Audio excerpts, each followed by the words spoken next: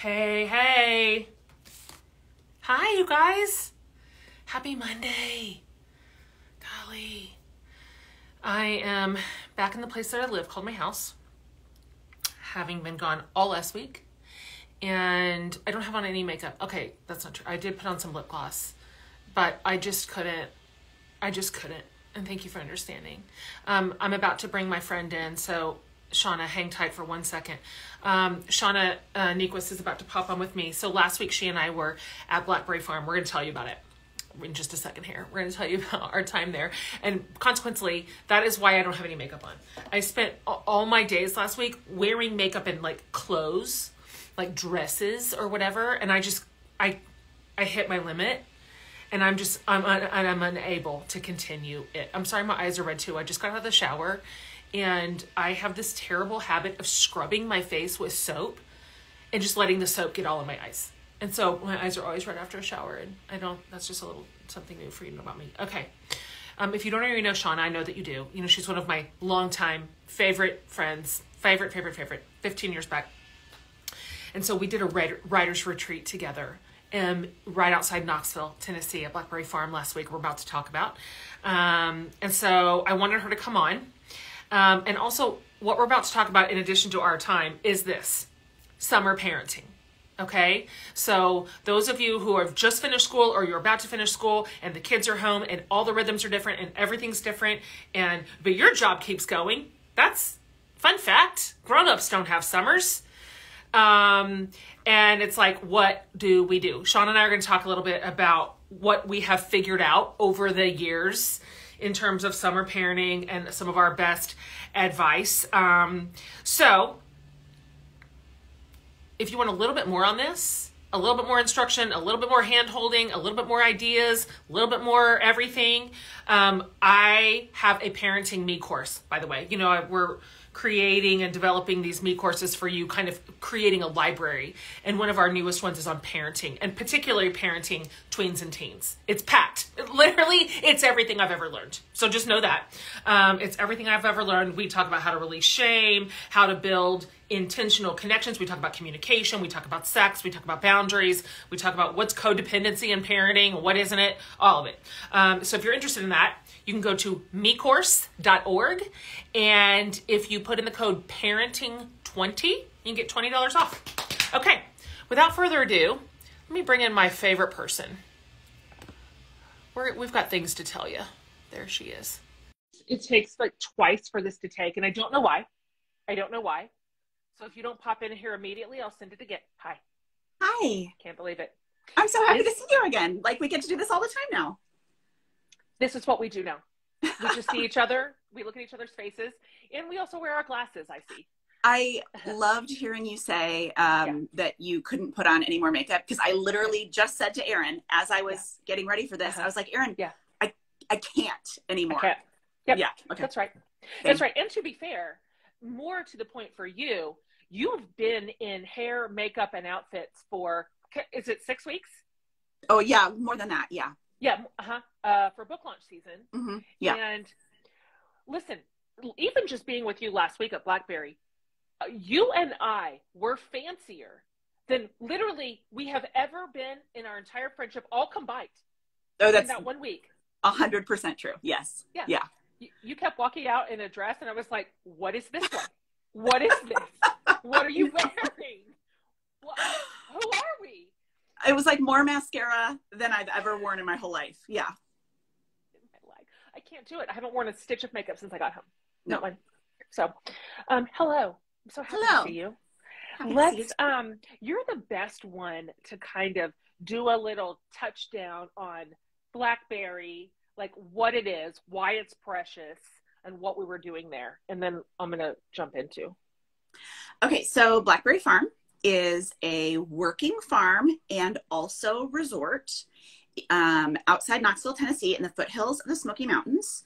And I have been wanting to go there forever. It's if you're a person who really loves hospitality, like like the way people organize experiences and spaces and meals and all that, if that's like your jam, Blackberry Farm is legendary. And so like 10 years ago, my parents had some friends, and they, you know, they're like your parents' friends. You're like meeting them. It's fine, whatever. But they happened to say, oh, yes, and we live at a place called Blackberry Farm if you'd ever like to come visit. And I was like, oh, I'm sorry, excuse me. I am in the car and I'm driving there now. Yes, I say yes to that invitation, whether or not it was real. I want to do this. 100%. And yeah, so so I got about 10 years ago, went there for the first time. And then since then have gone back every single time they invite me to host a writing workshop or an event about a new book, or I've done a handful of events, both there are 2 properties, Blackberry Farm and Blackberry Mountain. And so they asked me with this new book coming out to do another event. And I said, absolutely yes. And then I texted you and said, please come with me. And so we spent 4 days with a group of about 25 people. Yeah. Creativity, writing, storytelling, publishing industry, getting outside, you know, tapping into like our senses and doing some creative, and then having like these incredible meals with like beautiful flowers. And it was just like, what a delight. Yeah. Oh, so dreamy. And I mean, I know I said this 100 times last week, but in general, when we're doing that kind of work, we're a little bit more accustomed to a bigger crowd, like it's a room full of people, or it's a whole thing, or, but this little tiny experience with 25 people, I mean, we know every one of their stories now, every one of them. We know where they were born. We know about their daughters. We know about who they dated in college. Like, we got a lot of quality time together. Not just around some of their writing and storytelling dreams, but around their lives. And it was precious. Like, I loved it. I mean, there wasn't 1 second that dropped to the ground. To your point on the hospitality, at one point I went over to Shauna's cabin. We were having breakfast on her little porch while we were kind of getting ready for our morning session, going through our notes, making sure we were squared away. And our breakfast is there. And they brought us, like, I think it was just the little coffee creamer. I'm just about to say what you said. It was like a little coffee creamer pitcher, but on top of it is this little cute, fancy sort of lid that just kept it all in. And it just looked like something in a tiny little dollhouse. And you held it up and you were like, why? Look at this. This is why I love this place, because of this lid. I'm like, I know what you're saying right now. Like, that special attention to detail, a little handwritten notes by our bed. Come on. The way that they use little details to tell the story of what the farm is about and to make people feel welcome in it, it's like every possible opportunity to make it a little more special, they do it. Every time I'm there, I cry because there's something that touches me so deeply. And I think, like, thank God for people who think this way and who build things like this. And I mean, it delights me. It's so much same. Before we kind of move into some of our summer parenting hacks, can you talk just a little bit about why, let's be square and honest, Blackberry's special and not a super easy reach. So that would be totally on the outer edges of a normal experience, like very outer normal. However, making time for our craft, for writing, for development, for learning, for workshops, for other reader feedback, carving out a little bit of space to nurture a gift, to nurture a story forth, whatever it may be, that matters. And it doesn't have to be fancy to do it. Can you talk a little bit, because you're good at this, really, really, really good at this. You're good at boundaries. You are good at time management. You are good at little periods of quiet with intention. I'd love to just hear you talk to the people watching who have something inside them to bring forth, to nurture, but they're just like, well, when the hell am I going to do this in this noisy house, right? Your thoughts. So I would generally say I'm a work at home, work in your normal life kind of person for the most part. I write almost every day. Yeah, it's a normal part of my life. and I make time for it and I show up for it like I'm keeping a meeting or a dentist appointment. Right. And also, I have found that there is a tremendous value, two different things I think we experienced last week. There's a tremendous value in getting away occasionally. And I usually do it twice during a book project, which means like twice in a year and a half or 2 years. It's not like every month. Totally. And it's usually two different things. Right at the beginning, I need to get away to sort of dream, to let things get really quiet, to follow every idea all the way to the end and see what this new project is going to be about. Yep. And then I need to go away again at the end of a project to sort of close all the windows that have been open for the last year and a half. Is this really doing what I wanted it to do? Is it coming together the way I wanted to? So I need to get away 2 times, again, like once a year. But the other thing that we did that was so important was being away together. Yeah. And I think for me, having other writers in my life, whether it were, you know, flying somewhere to meet each other or just doing phone calls, to have other writers that you can talk with, not even about the specifics, but just about like, how are you doing this? And how have you figured this out? Or can I run this idea by you? Or how have you untangled this complicated part of being a writer? To have some time with other creative people is really important for me. So I think that's some of what I loved about last week's event as well. And I'm sure you're about to say this, but we did talk about like, let's do this in other settings.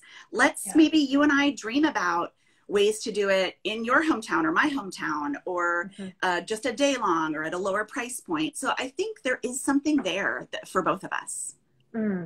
Yeah, I do too. So everybody paying attention, just stay tuned on that. We dropped that little idea. Frankly, we've dropped it into our conversation before. But Shauna and I brought this back up again this week, and I just kind of went, we could do this in a way that is accessible and life-giving and longer form, where we really were able to walk people through whatever it is, whatever their writing process, the publishing process, just whatever it is, a little bit more at length, a little bit more in depth. And so we're just noodling that, everybody. Okay. So, I love that idea. Like, I'm still sitting with it. It's still like rising up in my little brain since we got back. And I'm excited to see what we come up with. You and I come to the table of writing and creativity and process in some similar ways and in some different ways, which is great. Like together we make one whole person. So Totally. something in the combination feels whole. Jen was teasing me at the event that like when she came to her session, she had like her laptop and her typed notes, several pages of single-spaced notes, and like a laptop bag. And I was wearing like a caftan, and I had everybody like write about their senses and their feelings while we were outside next to a stream. That's sort of exactly how we are. Yeah. And I love it. And there's a place for all of it. Writing's all over the place. Like sometimes it is walking by a stream and smelling things with your nose and writing it in your journal in long form with your handwriting. And sometimes it's brass tacks. And so it all goes in the bucket. Anyway, I look forward to dreaming that up with you and seeing what we come up with. You and I am only just a hair ahead of you in parenting. You are in the youngish teens, tweeny space. Yeah. And I'm in mid-teens and above. So we're really just, Henry's 15 and he's your oldest, and Remy's 16 and she's my youngest. So we're adjacent in parenting. And I'd like to hear your thoughts on this because, okay, I'm just going to say this. When the kids were younger, look, more kind of like the elementary-ish space, like kind of right in there. Yeah. I would start worrying and feeling anxious about summer in February. I would start panicking like, oh God, school's almost, what are we going to do? It's all day. It's all day. Like you look at your clock, it's been all day. You've done 17 activities and it's 1:15 in the afternoon, right? They've been totally. You've done it all. I just used to feel anxious about keeping the house afloat, keeping the kids just not on a screen 12 hours a day. I guess that was the bar. Also doing my job that happens to be from home, which sometimes masquerades as not a job, yes. Because, well, you're the home parent. And I had 5 books in a row before somebody finally grabbed me by the shoulders and went, what are you doing? Due in September. 5 in a row, due in September. And so, okay, I'd like us to talk a little bit. Most of those days are behind us. Now, my kids are big. I only have 2 left at home. They have jobs. The senior's graduated. He's done. It's like, does he live here? I don't know. So this is mostly in my rearview mirror, kind of still on your plate. Mm-hmm. Let's talk a little bit about what we have learned over the years, parenting rowdy kids all summer without being their cruise ship director and without just letting them be feral. What's your experience here? Well, I mean, one of my biggest perspectives on parenting is that everything's different every school year. Like whatever I think I learned this last school year is about to change for, different schedule, different age kids, different needs, different everything. So I can only ever see 1 year at a time. So this year, I'll tell you what our plan is based on what we learned last year. So as you know, I like to go to the lake in the summer. I would like to go from the Friday of Memorial Day weekend till Labor Day. That's right. 100%. Yes. That conservatively, that's how much I would like to go. The rest of my family, they do not want to do that. They want to go for a lot less than that, which is okay. We compromise. But so my plan this year is we still have 2 more weeks of school here. So our kids are still in school. Lord. But then, so of course, what I thought was we should leave the second they get done. Like the car should be packed. That's right. We should just whisk them away to the lake. No. Uh-huh. This is my plan. We stay in New York, in the city, long enough for them to get really bored here. And then magically, oh, look, we're going to the lake. If I made them go to the lake right when school's done, they'd be just outraged at me. How dare I take them away from this super fun city? But like a couple weeks of super fun city, and they're like, oh, guess what? We're bored here. Perfect. I like what you're saying right now, because really no matter what somebody's scenario is, wherever they live, whatever's available to them, whatever they can or can't do, there's a pacing of the summer that's helpful. Mm-hmm. Like building in rhythms of high activity, low activity. High mom touch, low mom touch. I'm going to kind of run this ship. You guys figure it out. I think what I used to do when the kids were little, I can literally point back to some like blogs. Do you remember about blogs? I've heard of them. Yeah. Remember them?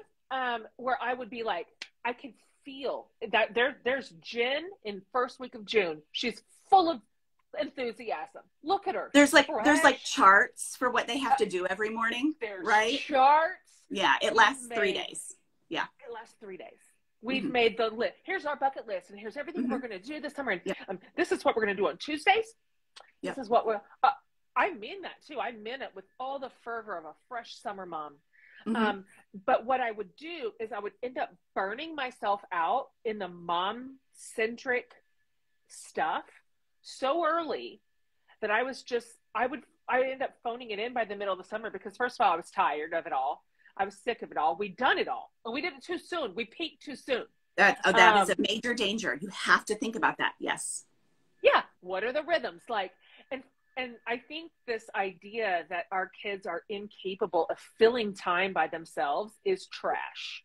I mean, excuse me, Shauna, will you please tell me how much Lynn entertained you all summer long as your personal friend? I'll tell you exactly what she did. She taught me to read and then got me a library card. Done. and it was really like, she was like, well, I don't know, like, and some of it is we're both such bookworms that it worked for us, but like, for sure. Yeah.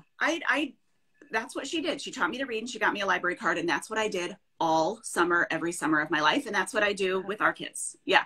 We buy, like printer paper by the ream and a new set of markers, and we're like, make something.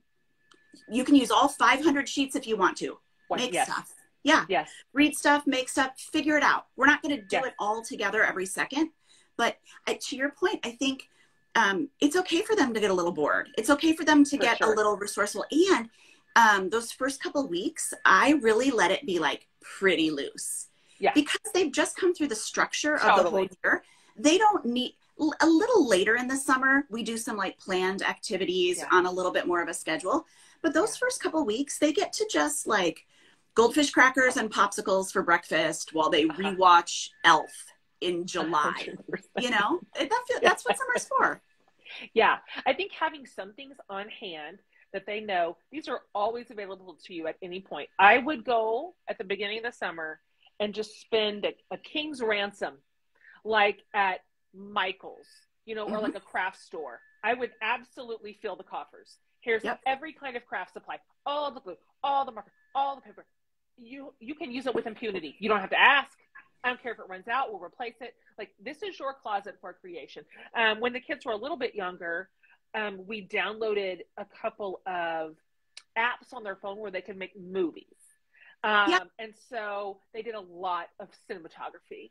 And thank the Lord, I still have some of those for posterity's sake.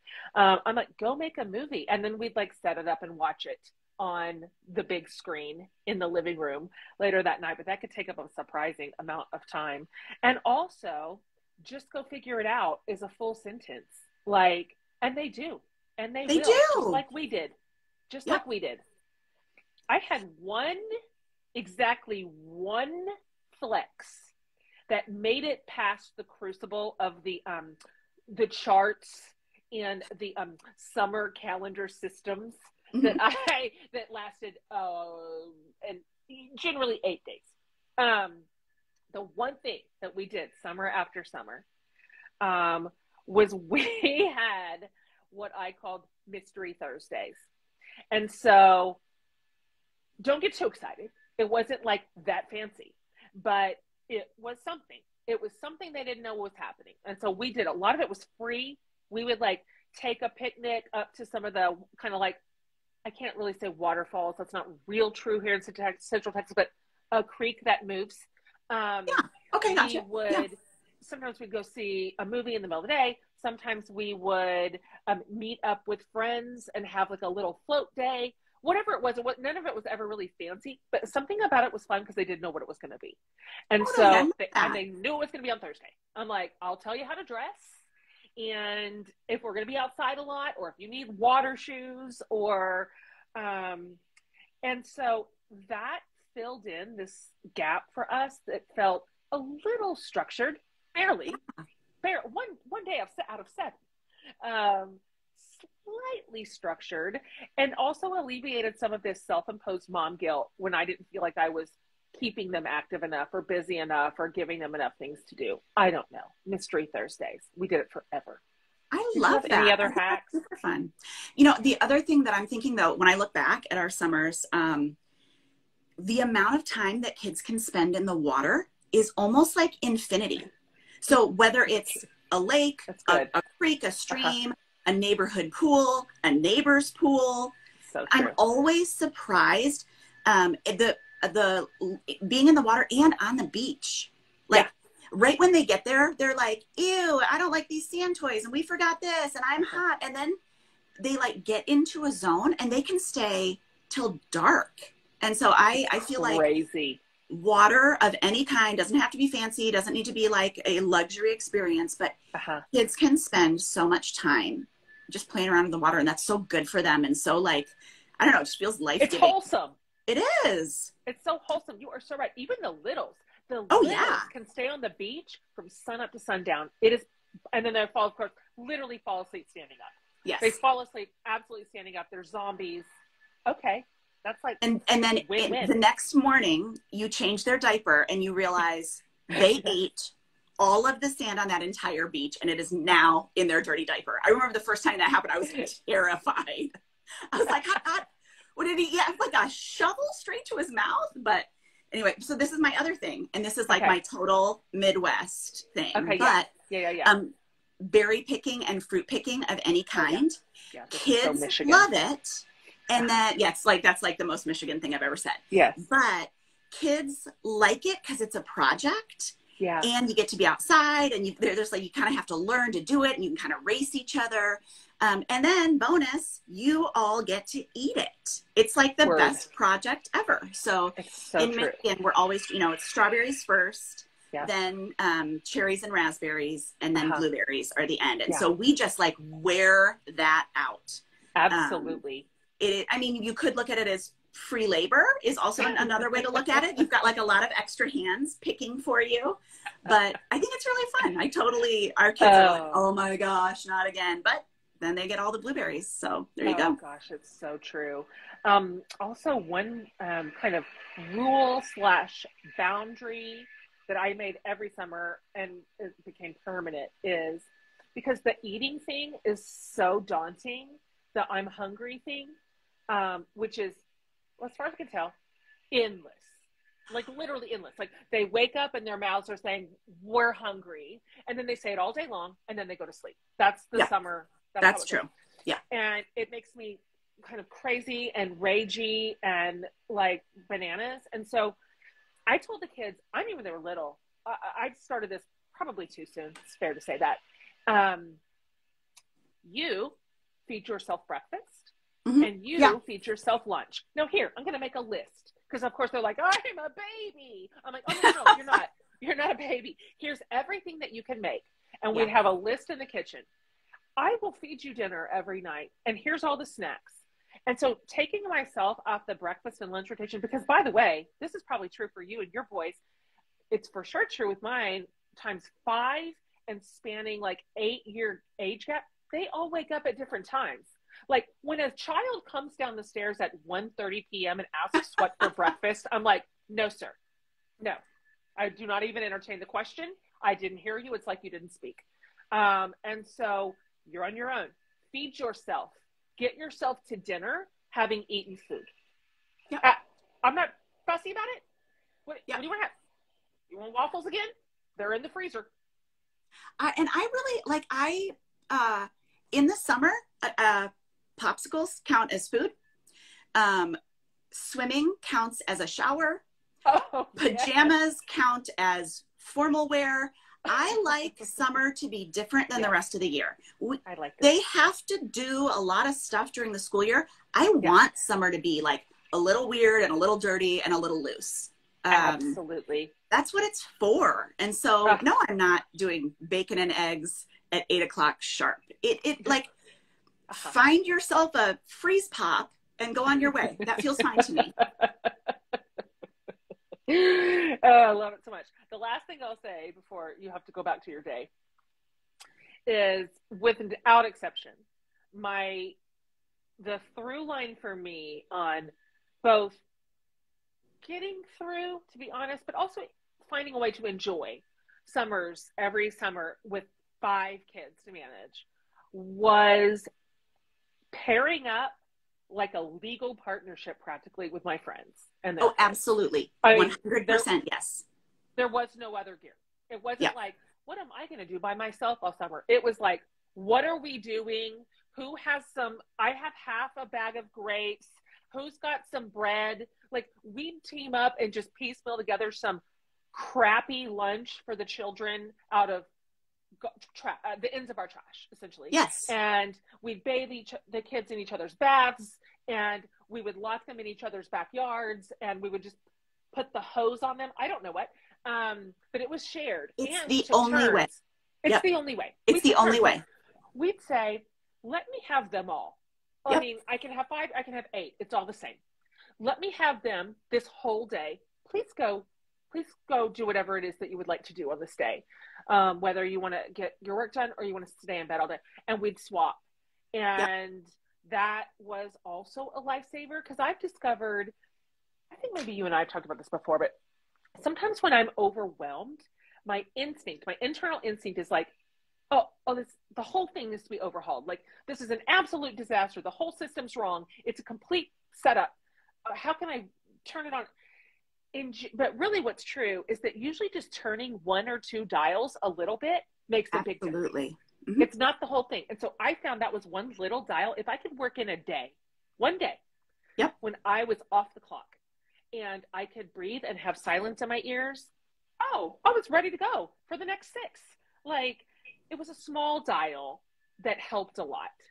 Did And you I have think that's, any of those? yeah, to talk to the other parents in your life, moms, dads, whoever, and to kind of look ahead and say, like, this is what I need.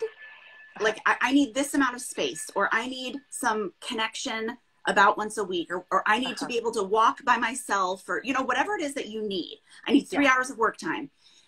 That then we can help each other with that. So we're all taking pieces of it together, instead of that idea that it's like just you forever. Because we all still have work to do. We all have, you know, need to be alone a little bit of the time. We all have normal life things we have to do. So to kind of view it as a group project every once in a while really, really helps me. Completely the same. And just a reminder that we don't have to thread this needle exactly right, and we aren't